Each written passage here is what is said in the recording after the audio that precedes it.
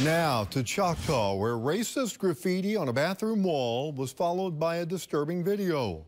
The school superintendent says they've taken action. They've removed 3 students involved from the school.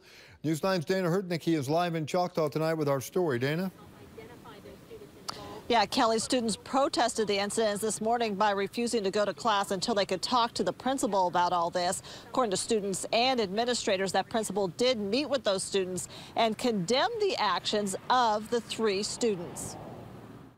Freaking America, I want to say. That video of a student repeatedly saying the N-word began circulating among Choctaw students late yesterday afternoon.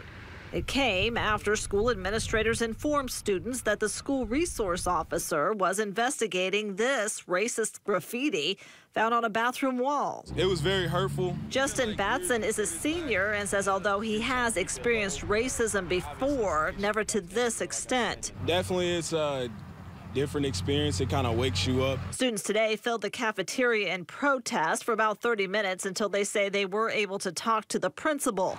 In a statement, the district said they were able to identify the students involved and remove them from the school. CHS will not tolerate inappropriate remarks of a derogatory nature to be made towards any race or ethnic group.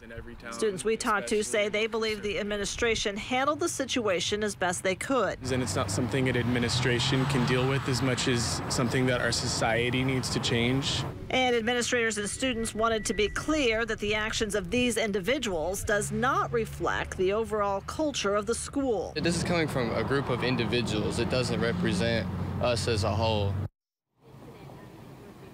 Now, in response to all this, the principal says they have created a student advisory board that will begin meeting this week. Reporting live in Choctaw, Dana Hurtnicki, Oklahoma's own News 9.